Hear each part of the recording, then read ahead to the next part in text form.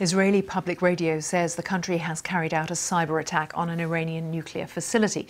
Citing unidentified intelligence sources, the report on Khan radio said the Mossad spy agency had carried out a cyber operation at the Natanz nuclear plant, which is key to Iran's uranium enrichment program.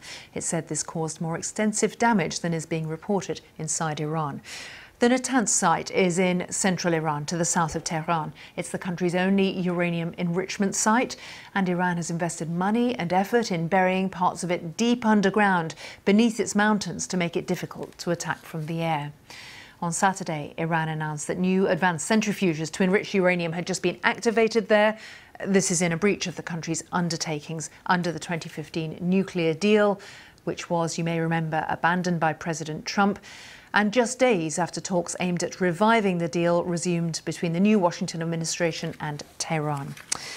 Let's get a bit more now from Parham Gubadi from BBC Persian, who's been following the latest developments for us. Parham, what are the Iranian authorities saying about this attack? So this time, unlike the previous attack last summer, Iranian authorities immediately came out and accused Israel being behind this attack. So Iranian Foreign Minister Mohammad Javad Zarif today, he said that Israel carried out this attack seeking to derail the talks in Vienna. Yesterday, Iranian Atomic Agency's chief said that, called it a nuclear terrorism.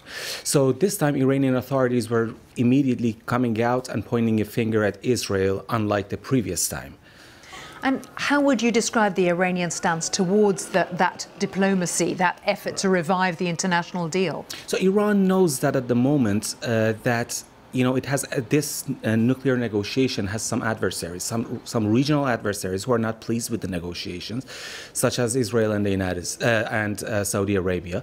Also, within Iran, there are Iranian hardliners who are not at all pleased with this. Like Iranian MPs are coming out one after another saying that, you see, again, we are stabbed in the back while we are showing honesty to the West.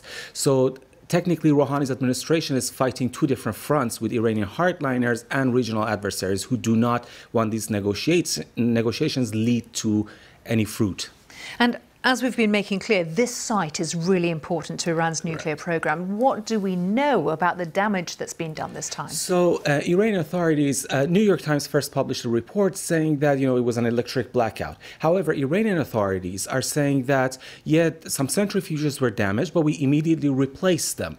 But today there were some images of Iranian Atomic Agency's spokesperson coming out. He's lying in the hospital bed.